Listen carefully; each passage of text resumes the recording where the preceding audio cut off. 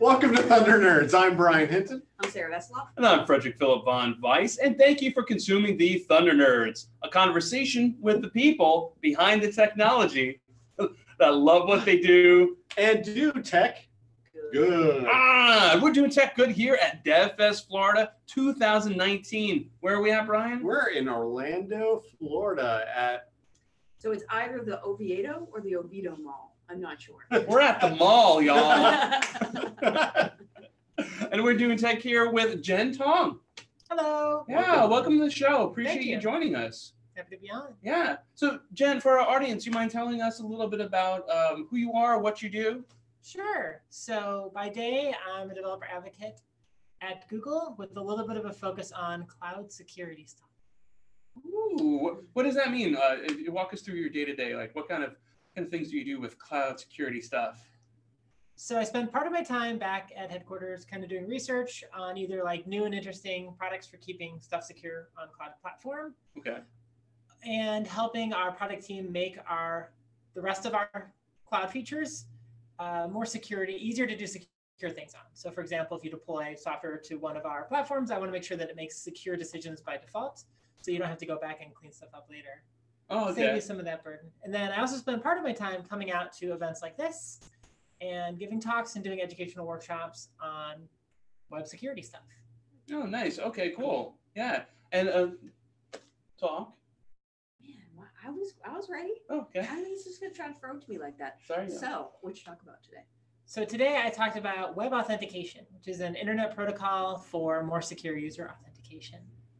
Okay.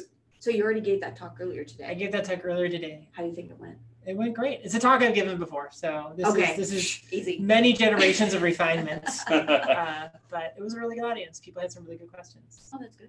Yeah. So what does the talk mean? Like, I hear what you're saying, but what does that mean? So web authentication is a technology that you can use to either supplement or replace like login and password style authentication. And it uses hardware-backed cryptographic user auth during the authentication flow, which hardware-backed, cryptographically secure user authentication, which means is you have a little USB dongle, you hit a button on it during the login process, and then that protects you against attacks like credential stuffing from password reuse. It protects you against phishing. So if you're being phished and you hit the button, it will tell you you're being phished. Oh, nice. It protects against a bunch of other security things that happen during authentication. Is that the Titan? Or is that something else? Yes, Titan implements part of the web authentication protocol, but it's an internet standard. So you could go buy your key, like an open source key from a project called Solo, and Yubico makes a bunch of other web authentication capable keys. Sweet. Yeah, but I've been so unsafe all this time now. You have been. You need your own key. We've all been. Yes. So what's the scenario for this? Why is this a thing? Where and when would I need this? So the people the reason I'm at a DevFest talking to people about it is because software developers are starting to get targeted specifically because we do things like have access to Android app signing keys, or we might have administrative access on Cloud Console for AWS or Google Cloud Platform, or we might have an open source library that other people depend upon. Yeah. So people target us specifically. So I'm trying to convince more software developers and IT administrators to start using this for themselves. And then as a secondary goal, I'm trying to drive overall adoption of the technology so that everybody uses it without knowing what that jargon means. And that requires people to add support to their software. So how do you convince people by educating them on this? Like, what does that track look like? Like, how do you? Let me tell you something. That's what I'm getting at. Like, do you start with like the fear thing, or like, how do you? I try and get away from the fear mongering type of talks, but it depends on the audience. Sure. So for software developers, I just show them how much easier it'll make their life. You know, if this event happens, it's going to be a lot easier. It'll prevent it. Adding support to your software will reduce the number of support calls you get from users that have had their accounts taken over. Positives. Yeah, positives. There we go. Spin on that. That's much better. I was wondering about like, is it more like scare you, or like? I try not to. Yeah, I'm sure it's well more more horrible received things better that that happen. Yeah. Yeah, I spend a lot of time going to security conferences, and like a lot of those security conferences are like one scare talk after another. And after about 40 of those, like you forget what you're scared of. Yeah. Exactly. Yeah. I'm curious. One thing I like to ask is the time it took for you to make this talk, and how many times you rehearsed it, and if you could give us like a little behind the scenes of that. What Sure. it was like. On kind of lecture planning. So I teach university classes and stuff like this. So for a conference talk though, it's about, you get enough opportunity to kind of introduce somebody to a topic and hopefully get them to do some additional research on it. So you're kind of just trying to do a hook instead of like the format you do from like an all-day workshop or like a semester-long university course where you can actually teach people stuff. Yeah.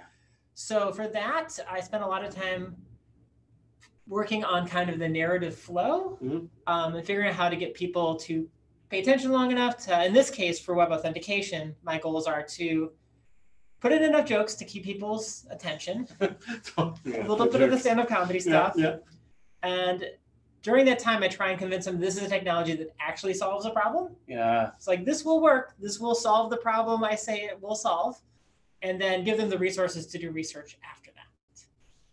And in terms of developing that, I tend to find audiences that'll let me beta test my talks. So I've been talking about this set of technologies for several years now, and my early talks were rougher to smaller audiences. Yeah. Go find some coworkers to bounce it off, and go find local meetups.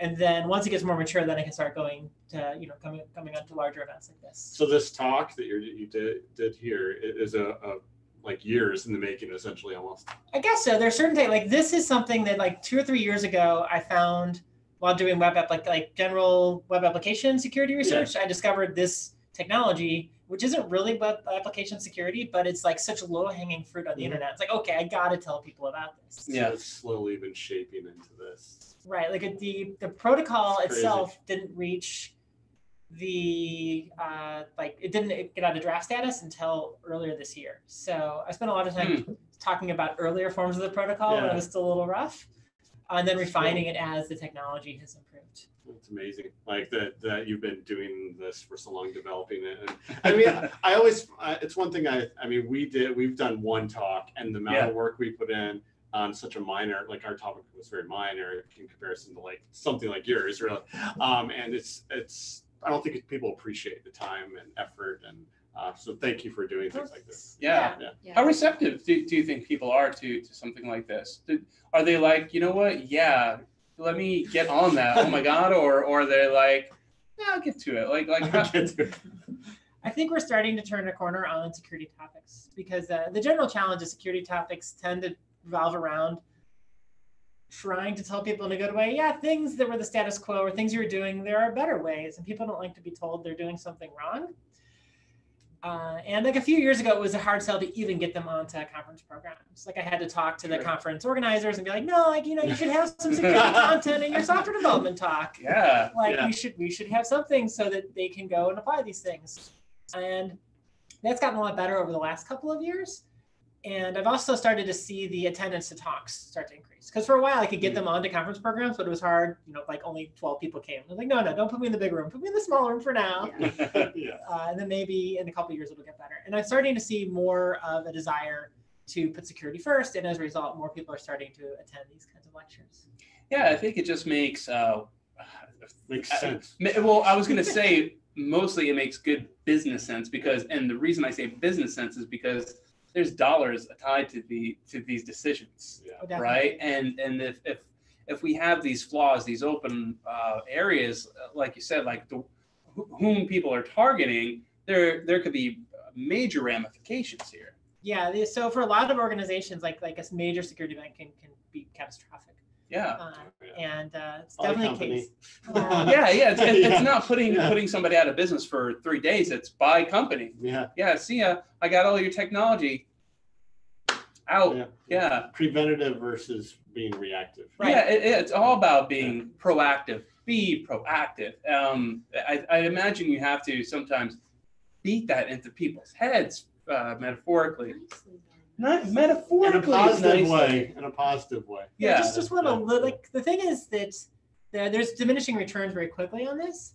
So like it's not even just like an ounce of prevention is a pound of cure. It's maybe a gram. So if I just get people to even think about it a little bit, and just put a little bit of planning into it, even if they don't make any changes to software, if they just like, oh yeah, for PCI compliance, I need to do a penetration test. I should probably use this already existing opportunity as a way to test my defensive measures. Well said. Yeah. I wonder how much people think about it. Yeah, this is great. I love this. Yeah. It's something that I feel like a lot of companies think about it after they have the problem. Unfortunately. Yeah, and hopefully the problem wasn't too big of one. Yeah, hopefully. All of our customers' personal information was released. Oh, if only we'd implemented that. For example, even Google, like many years ago, we responded to an incident, and that's why we started using the predecessor to web authentication inside, and it's made a huge difference. So events can happen, and it's important that we learn from them. Yeah, I'm really surprised in a positive way that it hasn't happened more with Google, because Google's so massive, has so much information from everyone. Everyone has Gmail, like literally everyone on the planet probably has a Gmail account. And luckily, if nothing has happened, it's probably because they care about this preventative. Definitely. I've been really fortunate to be able to start investigating security topics while part of Google, because I've had so many opportunities to collaborate with such like world-class security experts, which has been wonderful. What's it like being at DevFest this year? Oh, I love DevFests. Yeah. So I'll do several DevFests a year. Oh, cool. Okay. Yeah. And it's really cool how each one tailors to the community so much, and how the vibe is different at each one. And this one's been a lot of fun. Oh, that's awesome. Where are you actually from? You're not from Orlando, right? I'm not from Orlando. I'm based in San Francisco. San Francisco. Okay, cool. How many days do you get to spend in Florida? In Florida. So there's actually another conference I'm going to be speaking at next week. So I get to spend a whole 9 days here. Oh, wow. I have a few days in the middle of that. Do you get to go see the mouse and all that? It's going to happen, yeah. Oh, that's so great. Okay, cool. Have you been to Disney World before? I have, but it's been a long time. It's been like 15 years. Nice. It's an experience. Animal Kingdom's my favorite. Which one? Animal Kingdom. Haven't been yet. Yes, that's the one that has the Yeti ride, right? Ooh. Oh, there's a roller coaster. That one's pretty cool. What about Abominable Snowman is coming? If you're okay with roller coasters, the roller coaster is really good. Cool. You didn't hear me that. So far, no one heard that. It was a secret. What about Universal? How's Harry Potter? That's good. Yeah, that sounds fun. I made it down there a couple years ago. Oh, you did? Okay. Yeah. Did you do the both parks thing where you can go on the train? Yeah, you have to do that. I did the full Harry Potter experience at the time. It was really fun. It was also like the day after a hurricane blew through. Oh. So the park was empty. That was convenient. Yeah. We made it the first done. day they reopened. Yeah, usually you can't walk anywhere through there. Harry Potter. It doesn't matter what time of year it is. It's just constantly packed. But So what other kind of technology are you interested in? What other tech am I interested in? Yeah. What other stuff you play with? So I have a side project that I spent less time than I hope to on, that I kind of do DevOpsy stuff for, called Project Panoptes. Oh, how do you spell that? Panoptes, Panoptes. That's how I was going to spell it. Yeah, it's a backronym that's a play on Panopticon. Well, not Panopticon, but Panoptes, the mythical creature with 1,000 eyes. Oh, okay. It sounds like something mythical, but I'm not sure. Yeah. Panopticon's the other bad thing named after it, which is like a prison layout. We have nothing to do with prison layouts. But it is an open source project where led by professional astronomers, where we collaborate with educational institutions like high schools, universities, and they build these like $5,000 robotic telescopes that you can use for cool astrophotography, like taking pictures of planets. But we also pool all the data together from all of these geographically distributed telescopes to do a survey to look for planets around other stars. Wow, that sounds amazing. Yeah, it's really fun. Wow, what a time we live in. That's a really cool name for the project. Yeah, now that I know what the project is, it's a Yeah, really cool that name. makes a lot of sense. Well done, whoever named that. Yeah. So what have you found out there? So we're Aliens. still Really? Aliens. Alien TV? Astronomy goes kind of at a slower pace. So the project's like 9 years old now, and a large part of that time was just spent figuring out if this would actually work before we have a bunch of schools spend like thousands of dollars on hardware to join the project. And right now we're at the phase we are one of the verification partners for a different planet exploring telescope. Oh, okay. Which is good because you need multiple independent observations to know that science thing is real and not just a little anomaly in the Science data. thing is real. I like that. Yeah, and once that project's done and we've really kind of proven the network, then we'll probably start looking at different stars and looking for planets around them. That makes sense. How did you get into that? Have you always been interested in that kind of stuff? I've always been a bit of an astronomy geek. Yeah. And doing developer relations for a long period of time, because I've been doing it for about 10 years now, we have to find ways to keep our tech skills relevant and sharp. We actually have to find, opportunities to go beyond the hello world and dig into all of the corner cases and rough stuff. So I needed something since I've been doing cloud computing for a while. So I just, went back. I wanted, my childhood dream of being an astronomer and just started asking astronomers like, hey, astronomers, like, you have telescopes and no computers. I have computers and no telescopes. Can we work together? Let's put our peanut butter and chocolate together and make a Reese's. Yeah. Exactly. And then after a lot of talking to astronomers, we kind of... How did analogy works? You shut up. That was weird. Yeah, after a lot of conversation with astronomers, several people referred me back to this Panopticon project. And it's been a great fit ever since. That's so cool. That sounds like so much fun. Yeah. What if you could find something, what would be the thing that you'd be like, I knew it? Relative, like for space stuff? Yeah, sure. So Panopticons can only, there's a narrow band of things that can actually find. Okay, but what do you want to see? Oh. What do you want to see? What do you want to find? Oh, that's. It is, isn't it? Yeah, that's a hard. There's some newer projects that are much more higher budget projects that are able to start to see the atmospheric contents of planets. Oh. So. Jesus, that's amazing. Yeah, to start to use some tricks of physics to infer what gases are in there. Oh yeah, like by the color of the light, you could tell Exactly. by this color it's made up of this chemical compound. Exactly. Yeah. So I'm hopeful that at sometime in the next 10, 20 years, we'll be able to find a planet that has gases that could only be made by life forms, which would be really cool. Yeah. And we're starting to get pretty close to be able to do that. Yeah, I saw something on the Googles the other day that they're finding large amounts of oxygen on Mars, and they are kind of like, hey, that's weird. Yeah, it's coming and going. Yeah, doesn't that kind of communicate possible life? Ooh. That is, there's also a lot of methane that often comes from biological sources that is still, we've explained where some of it came from, but there's still a lot of unexplained methane on Mars. Yeah. So Mars could still totally be an interesting candidate for subterranean life forms. Yeah, there could definitely, I mean, we might not find people that's like, hello, but there could be little fishy worm crab-like things, and that could be our first aliens. Dune? They could, I wasn't going to say dune. I was more thinking of crawfish, but sure, there could be the guys with the blue eyes. His name is a killing word. Sure, whatever. Yeah. That would be pretty amazing. Sting's still there. Concentrated. Sting's still there. You got that? It's getting weirder and weirder. What? I We love went down Dune and the original Dune movie. spices. Are you Fantastic. a fan of Dune? I've read, I couldn't get it through the second book. The first book is good, and then the second book got yeah, a it little gets bit too even political. They're both hard. What weird. did you think about the movie? Which one? Oh man, there's been a lot The of first one, the one renditions. with the one guy from Patrick Stewart's in it. Patrick Stewart's in it, yeah. I can't remember their names. That one, it took me, there was a certain cut of it I found that was pretty good, but the theatrical cut, I didn't really understand. yeah. I had to actually read the book to fully Yeah. understand or see some other different cuts of it. Love Dune. I forgot which cut They're it was. redoing it again too. Yeah, they are. Why? Because it can be good. It It can be done right. Could be good.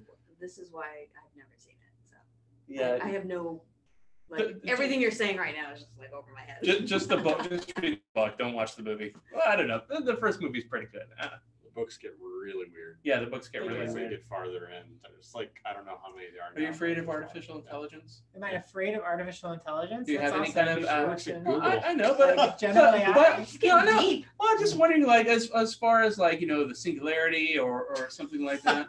Does any of that scare you? Do you have any kind of Security. apprehension?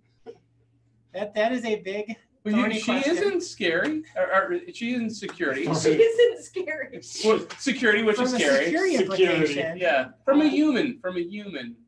From a human perspective, Yeah. that's still a big, difficult question. I would say that we should approach this with a lot of caution. Mhm. There's going to be a lot of cases where things will appear to superficially work and then have very unexpected behavior in corner cases that we didn't anticipate. Yeah. and that can cause side effects. We need to be even more careful than we've been previously for technology as we start to apply artificial intelligence to different problems. I like the way that Elon talked about how if we have some kind of issues, normally where we have issues with, like, he used that analogy, you've probably seen this too, where he talked about the seatbelts, where it took like years and years and years to put up rules about seatbelts, even though seatbelts killed people. They proved not wearing a seatbelt rather would kill somebody. And if you wore a seatbelt, you were more likely to survive an accident. And if we get to a point where we have danger with AI, it's going to take us a long time to put some kind of rules together where we won't have that time. It's going to be something like if something happens, then it's too late at that point. Hot drama, Frederick. Hot drama. Hot drama. We went way off topic. Wow. So Deaf Fest, Florida. Deaf Fest, Florida. Yeah. Sorry, I'm just enjoying talking to you. Yeah. Anyway, so how can people find out more about you? How can people find out more website, Twitter, all that? So I've taken a step back from social media in general. So I have a Twitter. If you might be able to stumble upon it, but I don't tweet that much there anymore. Okay. I'm old school with like RSS feeds and blogs. So Nice. I'm trying to get back into the blogging field. Nice.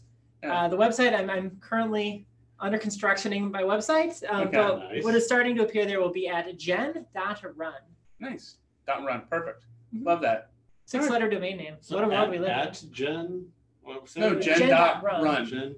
Oh, Yeah, that's the good. .run Are you in? TLD. It was That's the really cheapest good. 3 little TLD that I could get Gen at. I like that. Is there any reason why the run? It was the cheapest. Cheapest. Cheapest. Perfect. Okay.